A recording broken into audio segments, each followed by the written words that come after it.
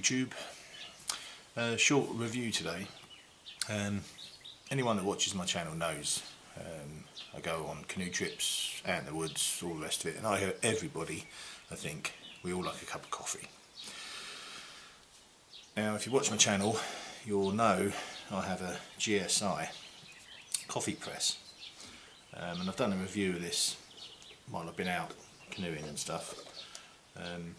It's basically like a French press, yeah, coffee percolator, whatever you want to call it, coffee press. Now, I went out yesterday and the same company also makes this, which is a Java mill or coffee grinder, and let's look at it. So I have tested this before, so basically it comes like that. This is its kind of packed away mode. You have a handle on the top which pulls off, and that's basically a bit like a socket set, you know, and there's a small lump and it slots into this small hole on here. So you take that off, orange thing, same, pulls off, goes on the other end. So then you've got your handle, that pushes in the top, and there you go, you've got your coffee press, grinder. And the bottom there's a small tub, and you adjust it by turning that. Yeah. So anti-clockwise for coarse grind, and then keep turning it in and it basically closes pretty much, so you can get super fine coffee. I'll show you how it works. So basically you pull the top off, coffee beans,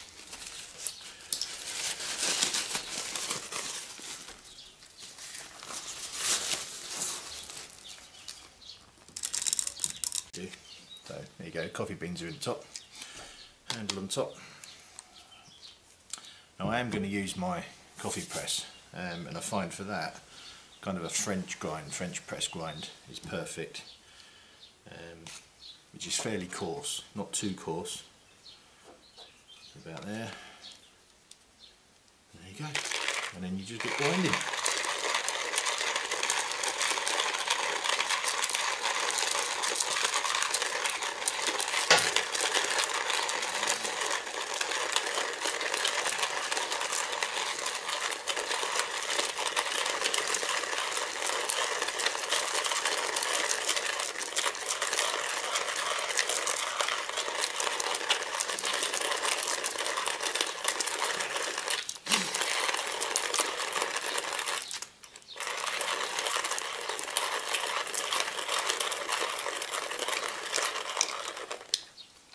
There you go, job done.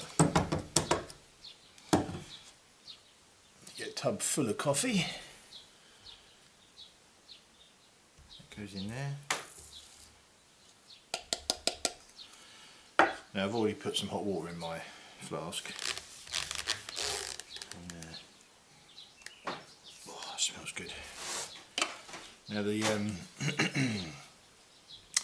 the cone, the grinding part of the machine is ceramic, so that's what you need. Very easy to clean out if you're that worried. I don't tend to worry about cleaning the gearing part of it, maybe just the collection pot now and again. But we'll let that steep for a little bit, and like I say, goes very well with this. The only downside I think I've seen, I think would have been a good idea, was when they made it, or when they designed it, because it's meant to be, it's kind of part of the same set with this GSI travel mug, whatever you want to call it. I would have liked to have seen it able to pack away inside it. Unfortunately it doesn't, it's too high at the top. The only way they would have made that is to maybe made this shaft slightly smaller at the top, this top section, for holding the coffee, but then realistically would you be able to get enough coffee out of it? Don't know. But that was a bit of a design miss, I think. But the actual design of the machine is really nice. I like it. It packs down to virtually nothing really. Doesn't weigh much. Yeah, I mean it might sound here how much it weighs. 9.3 ounces or 265 grams. So it's very lightweight. And yeah, really good bit of kit. So let's see what kind of coffee I get with this.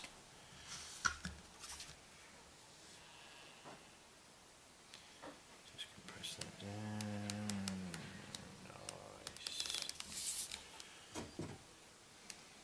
I've got my cup.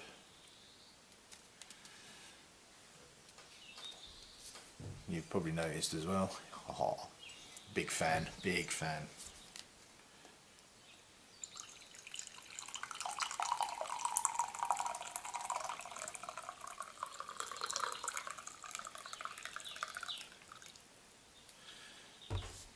Well, there you go guys, that's the GSI Outdoors Java Mill hand crank coffee grinder.